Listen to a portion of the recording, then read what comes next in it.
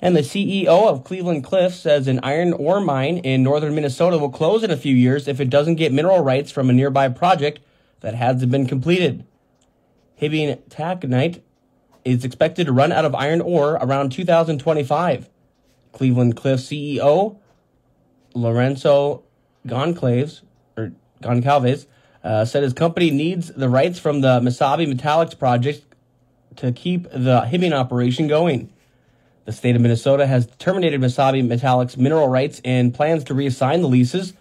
According to the Minneapolis Star-Tribune, Goncalves says if Cleveland Cliffs secures the leases, the Hibbing's mine operations will be extended by about 27 years.